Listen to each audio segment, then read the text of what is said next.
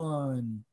All right, ladies and gentlemen, boys and girls, welcome back. Harmless Dave here, talking about real music in real time for real people just like you right there and just like me right here. And yes, very special guest today, old friend of mine.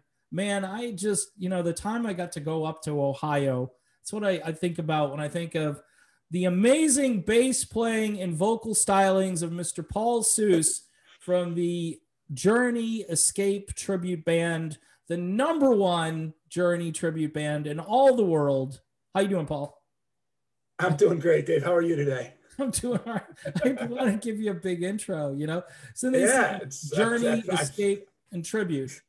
That's what we got to get in there. Yeah. How you been? I know this has been a wacky year for you guys. You had a lot of gigs lined up, and then poof, they went away. Yeah, it's been a crazy year. We did a show on February 29th, Leap Day up here in Akron, Ohio. Yeah. And we had somewhere between 45 and 50 shows on the calendar for this summer. Wow. Since February 29th, we have done 3 shows. We did one at a campground in Southern Ohio. We did one at like a street festival kind of thing in Decatur, Indiana. And then we did another one. It was kind of a last second thing at a fairly large winery outside of Pittsburgh a few weeks ago. And that's been it. Everything else is shut down, locked down. There's a theater that we played in Pennsylvania. We've played there before out in Scranton. And we pretty much sold it out the first time we played there a couple years ago. And we rented it to go back there to play again this year. But the state of Pennsylvania, their capacity is limited to 25 people in the theater. So nobody can make any money if you've got 25 people at a show. Wow. So it's been, it's been frustrating. It's been disheartening. Yeah. The good thing is a lot of the shows basically just rebooked us for next year. So we already have close to 40 shows on the calendar for next year and another 10 to 12 that are. Yep. We're losing our connection again a little bit on this end, Paul. If it works. So, fingers crossed that things are going to open back up. Yeah. I'm sorry. I'm losing your connection a little bit on my end, and I actually lost myself for a bit there. It's been a real hard year for musicians all over the place, and you guys were on that upward trajectory. You were, the last time I saw you guys 3-4 years ago, and I remember last summer. Yeah, pretty early on. We're just on fire. I mean, I think I did a couple of videos on. You had like 8,000 people showing up for gigs, and that's crazy. Yeah, it's like you said, it's been getting bigger every year. It's pretty much almost been doubling each year. Jason reformed with this lineup in 2016, so this was our 5th year with this lineup, and it pretty much doubled every year. And we were kind of on that same trajectory, for 2020 before the lockdown happened. So, disappointing. Hopefully, we'll be able to kind of just jump right back into it next year. We did make one change in the band, which I'm not sure everybody is aware of. Our keyboard player, Troy Sands, had to leave the group. Troy's actually a doctor, so he has a real job.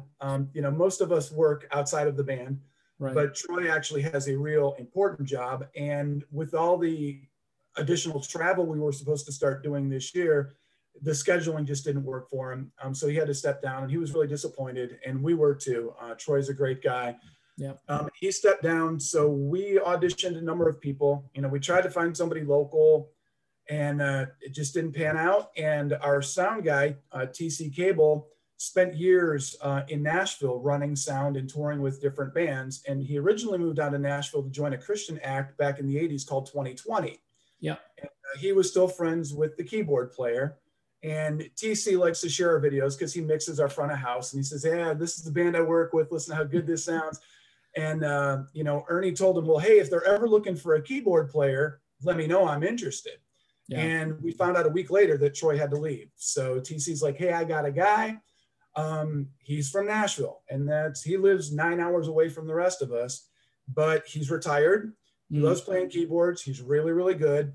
And he's on board. He jumped on board this summer, actually back in the spring, but then everything started getting canceled. His first show with us was going to be the first one that got canceled because of COVID. Yeah. So he played the 3 shows with us this summer that we've done, and we've got 3 nights in a row coming up at Music Box Supper Club in early November. Good. And then another fundraiser, and then we're actually doing a big private company Christmas party in December, so that should be fun. So we've got a few more shows on the calendar this year. Really looking forward to next year. But so yeah, we were able to do that transition, kind of during our downtime. But we really want to get out there and start playing again. Yeah, I mean, you guys, if you're coming down to Florida, let me know. I mean, they've opened up down here a bit more, where I know bars and restaurants they're operating at full capacity. These venues, though, are kind of what they're doing. Unfortunately, is they're making their own rules. Even with what's been happening, they continue to kind of like the 25 capacity you were talking about. It's just, that's just dumb. Then don't even bother telling us, Right, exactly. You might as well just shut us down. Well, and the other thing up in Ohio is they changed the rules for the bars. So not only did our Journey Tribute lose all these shows, but even our bar bands did. And a couple months ago, they came up with this crazy ruling that, well, the bars have to stop serving alcohol by 10. You can't sell alcohol after 10, and you have to be done drinking it by 11. I mean, a lot of these venues, the bands didn't start till 9 o'clock. So that's kind of throwing all this out of whack. So now we're doing a lot of like 7 to 10 shows and things like that. But it's like, people aren't ready to go out right after work. Right. Right. But now the bars are closed at 11, and it's just nuts. Yeah. Yeah. And like I said, you guys were on such a roll. Jason Kelty, talk about him for a minute, because he's a special dude the way he sings, man. He is. He's got a gift. He can actually mimic a lot of different singers. The cover band Jukebox Heroes, he sings everything from Boston to Kansas, a little bit of Foreigner, Cheap Trick, Van Halen. So he can do all these different voices. But you got a lot of cover band singers that can do a lot of different voices. But Steve Perry is a special beast. And there's a couple other guys that I think are really close to Jason. Yep. And you know who they are because you've talked about them on your show too. They're really good. But Jason just has this thing, and obviously he's so into Journey. He studied all the videos. So not only does he have the voice, but he's got the outfits and the mannerisms and all that to go with it. And, it's really cool. And I think I've had this discussion with you before, but when we were putting this band together with this lineup, and we were learning these songs, our goal is to do it, pretty much note for note, just like a Journey concert. Right. As much as we can. And Jason is such a good musician because he can play every instrument besides being able to sing. He can play bass, he can play guitar, he can play keyboards, he can play drums. Yeah. I mean, he's played drums in a Rush tribute band before. So the guy can pretty much play anything. And when we were putting these songs together, if there was a bass part that I couldn't quite hear or figure out, or Steve was missing one note in the guitar lead, or Michael was missing a fill, Jason would be like, no, it's like this, this, and this. And he would kind of help us learn our parts too. So, when it comes to Journey, Jason's got it going on. Yeah. And that's, one of the reasons I think this band works is because of how hard he worked to get where he got to, as far as you talk about the mannerisms, the inflection vocally, the phrasing, which we talk a lot about in music. When I hear certain singers that have, filled in or replaced, and they don't do the phrasing correctly. Yeah. Fans don't know, they don't know what to call that, but they know what it is, they know that they can hear it or not hear it. Yeah. Yeah. He was supposed to hold that longer there, or that just didn't sound right, and Jason, cause I've seen it live and in person. You stand there, and I stood there with my mouth open the entire time, because it was just. Yeah. It's so funny. I can always tell when we get to a show, the people in the front that have never seen us before, because as soon as we start our first song, their jaws just hit the floor because they're totally impressed that they didn't, they can't believe what they're hearing. And it's really funny. It's really cool. Yeah. And you, by the way, you get to sing all of the Greg Raleigh parts, which I think is pretty good. And you do a nice job with them. You really do. Thanks. That's, again, I've been in cover bands for a long time too, and just trying to mimic, the voice. I don't necessarily have the best voice in the world, but I think I copy Greg Raleigh pretty well. Yeah. There's a couple of others. I don't have any kind of range like Jason does or anything like that, although I have a pretty good falsetto, so I get to cover the high harmonies too. But the Greg Riley stuff is really fun. I really enjoy doing it. So.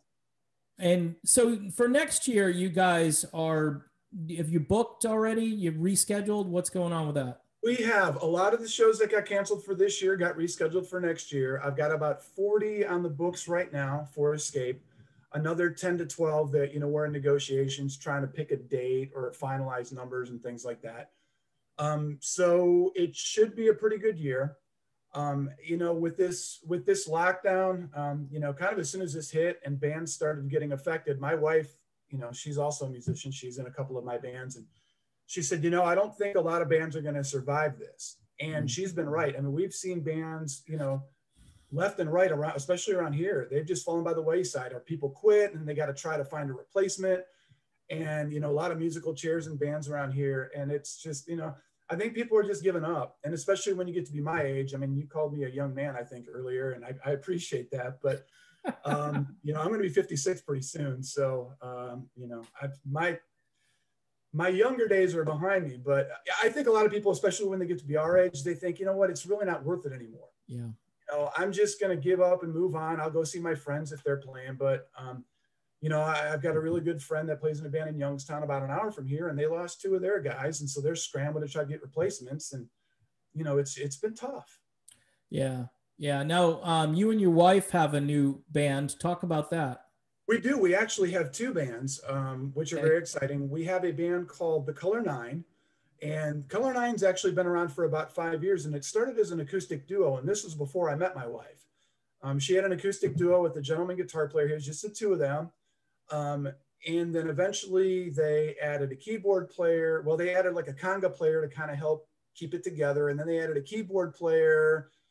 And then when I started dating Melanie, I joined on bass, and then the congas weren't really enough to keep it together. So she added a drummer. So it actually morphed from an acoustic duo into a full band. And now it's a full 5-piece band. But because of the lockdown, a couple of our members left. Yeah. But fortunately, we were able to replace them with 2 completely amazing musicians. So we did our first show a couple weeks ago. It was a private party, and this new lineup just knocked it out of the park. So that place has already booked us again for next year. We got a lot of stuff in the pipeline for that band. So that's real exciting. And even, since that morphed into a full band, Melanie's heart is still to do acoustic. Yeah. Because when you're doing acoustic and it's all stripped down and stuff, people really hear, kind of what's behind the music. Sure. There's no tracks, there's no big production or what. It's just, it's just music. Yeah. And we've done a couple of acoustic gigs over the past couple of years, but didn't really have a solid lineup because we didn't really have a guitar player that was really into doing acoustic like we were. Well, when I started my Styx tribute, which we'll get to in a few minutes, I reconnected with a former guitar player of mine named George McGrew. And George and I were in a classic rock band called Eclipse about. Yep. You kind of froze up on us here, Paul, again. I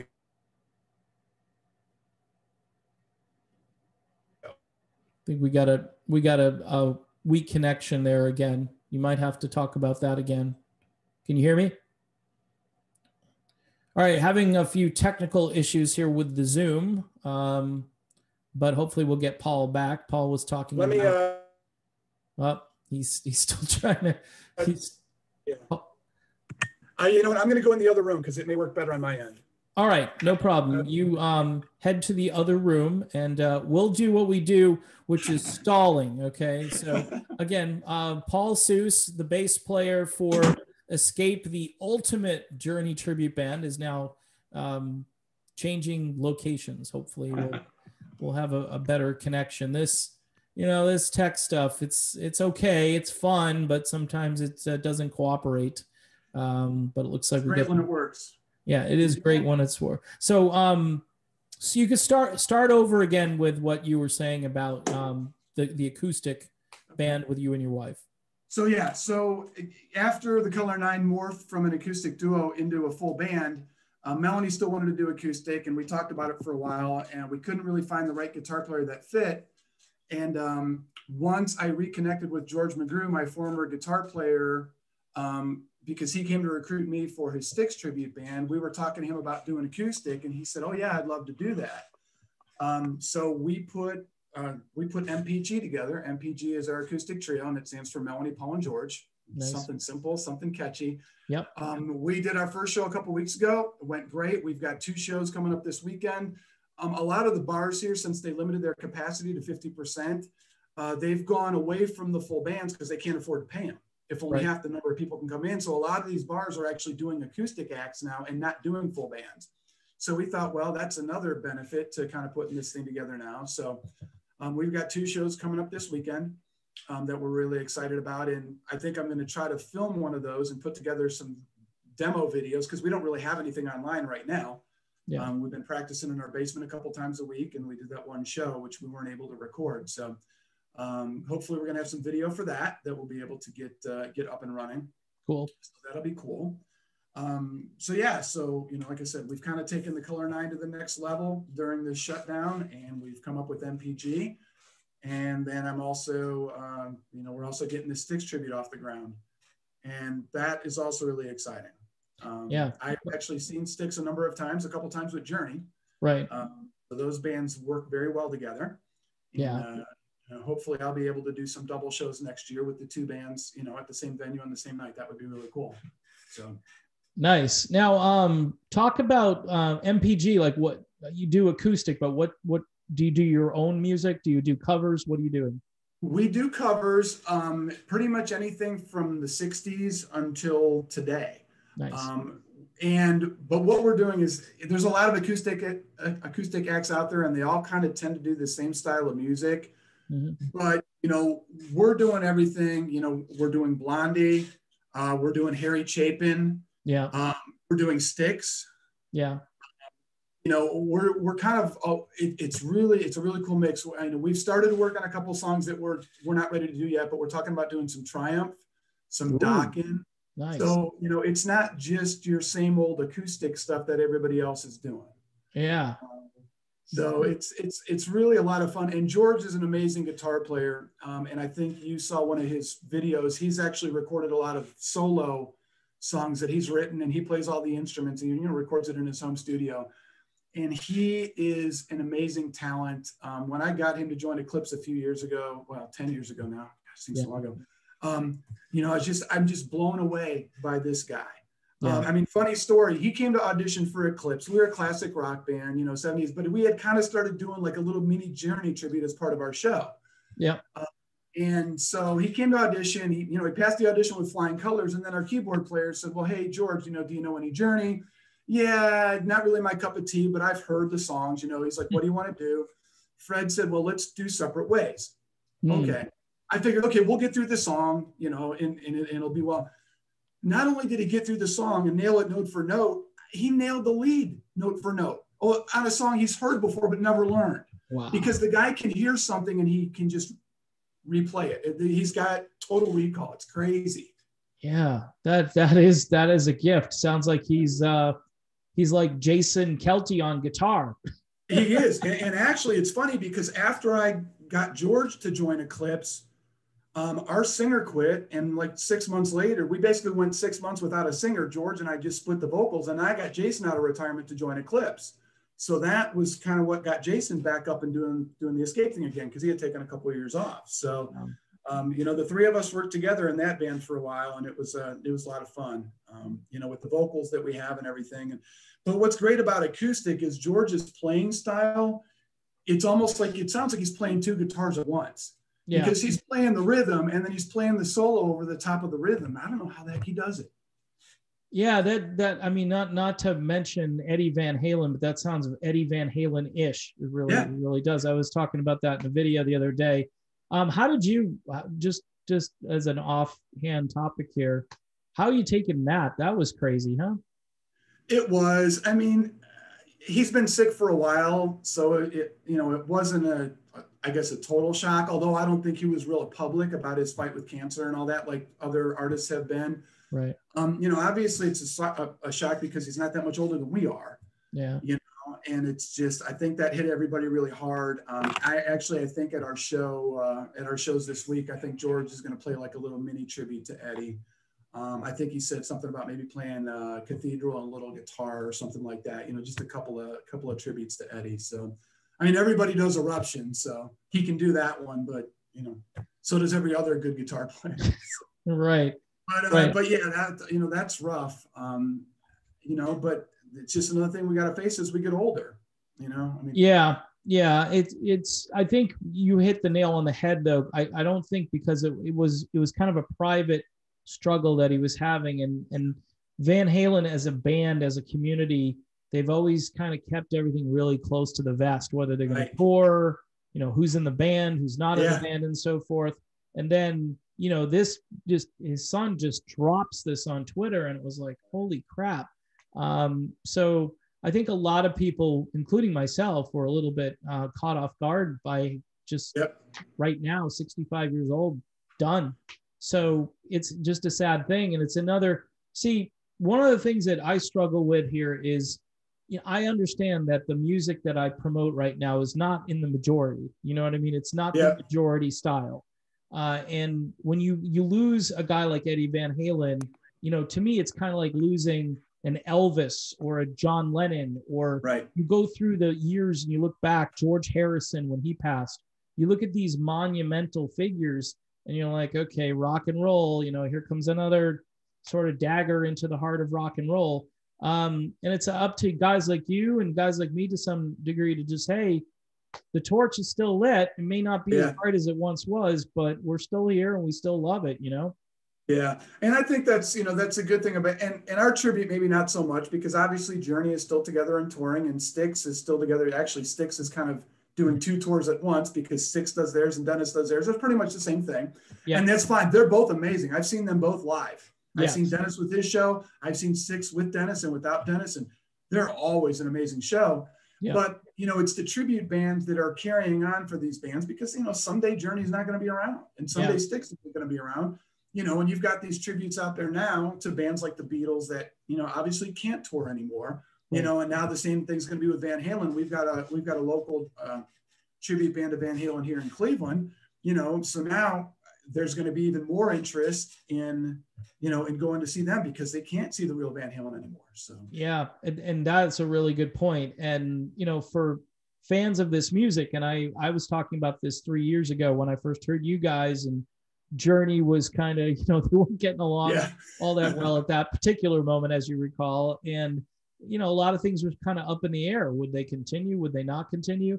And I'm like, in the meantime, look over here, you know, tell the audience, what part of Ohio are you guys in case somebody wants to check out your website. You could talk about the website, talk about, like, just if I'm a Journey fan hardcore, and in November, I want to come and see you guys. How do I do that? Explain it all. Sure. Well, the band is basically based out of the Cleveland, Ohio area. I actually live in Canton, which is an hour south of Cleveland. Home of the Pro Football Hall of Fame. So that's kind of Canton's big claim to fame these days. Right. But, you know, mainly Northeast Ohio, although we do travel across the state. You know, we travel to Indiana, we travel to Pennsylvania. We've done shows in New York. We got a show in Kentucky that we were supposed to do this year that got rescheduled for next year. So pretty much the Midwest. Our shows coming up next month are at a place called the Music Box Supper Club, which is right on the shores of Lake Erie in Cleveland. And we usually play there on Black Friday every year. That's kind of our annual Black Friday concert. But again, they're limited to 50% capacity. So the owner came to me and she said, well, you know, this isn't really going to work. How about we add a second night? And that way half the people that were, you know, out of your 2,000 people or however many come in, I think it's, I don't know, 1,800, whatever it is, you know, half can come one night and half can come the other night. I said, okay, let's do that. So, but we had to move it because they already had, you know, Thanksgiving was the day before and they were already booked the day after. So we had to move it up a couple of weeks to the 12th and 13th of November. And by the time people swapped their tickets and all that stuff, she came back to me. She said, well, both of the shows are still oversold. And I said, well, do we want to add a third night? Nice. Let me just make sure with Jason, you know, he's up to singing 3 nights in a row because, you know, doing Steve Perry 3 nights in a row is a little bit taxing on the voice. And he said, yeah, that's fine. We can do that. So we actually added a third show. So November 12th and 13th are both sold out. I believe there are still some tickets left for Wednesday, November 11th. You can get ticket information from the link on our website, which is www.journeytribute.com, or from our Facebook page. You can find Facebook, Escape the Journey Tribute. It's easier to find if you use E5C4P3. But if you're not sure about that, go to our website first, and journeytribute.com. There's a link from there to our Twitter page, to our Facebook page, so you can find us there. And you still have links to maybe some videos, some samples of your repertoire, good examples of the live show, which really blow people away. Yeah, and actually, I started my own YouTube channel. So if you want to follow me on YouTube, Paul Soos, Paulsoos. I have a lot. I probably have, I want to say about 50 or so live escape songs from different shows over the past few years on my channel. So you can go check that out there. I'm also going to be starting playlists on my YouTube channel for the other three bands, for MPG, for the Color 9, and for Best of Times. So, we're working on video footage for those three acts, but that'll all be out there too. So if you follow me on YouTube, you can watch Escape whenever you want to. Every song that we do is up there at least once, some 2 or 3 times. So yeah. Amen, brother. Good stuff. I want to thank Paul Soos for being on the show today. Paul's a good friend and helped my operations out here in the early days and gave me a lot of encouragement. So I want to thank Paul here on YouTube for all this support, and for the whole band who, have been great, been like buddies, friends that I didn't know I had, basically. And still to this day, it's a great relationship. And well, we appreciate it as well, Dave. You were really instrumental as we were building in 2016 and 17, getting the word out there. And we've got people from all over the world that follow us now because they first saw us because of you. And people have even come out to our shows. People have traveled from out of state, from North Carolina, from New York, from New Hampshire. They've traveled to Ohio to come see our shows because you turned them on to us. So we appreciate that as well. So it's exciting. Looking forward to big things, coming up next year, not only with Escape, but with the Color 9 and MPG. And then once we get the Styx Tribute Best of Times up and running, I'll get back on with you and we'll talk about some Styx. Yeah, sounds good. We do have a lot of Styx fans here because I do a lot of videos on that topic. I've watched them. I wish the boys would just get back together one more time, and I would leave them all alone. But until that happens, or if it never happens, at least we've got maybe another band that people can go and check out. That would be awesome. And we're excited. Just a real quick blurb about that. There are some other Styx tribute bands out there. There's a couple in New York, a couple in California, I think one in Missouri, one in Texas. All those bands have one singer that sings everything. We actually have a Dennis DeYoung that plays keyboards, and we have a Tommy Shaw that plays guitar. And Tommy Shaw is the aforementioned George McGrew that plays in MPG with me. And it's exciting. It's going to be, it's no tracks. It's just going to be the 5 guys on stage, and you're going to dig it. So awesome, brother. Awesome. I cannot wait to hear that. All right. Well, again, I want to thank Paul for being on the show today. Again, check out all that information that he gave you. And for everybody, again, thanks for tuning in, and I will see you really soon.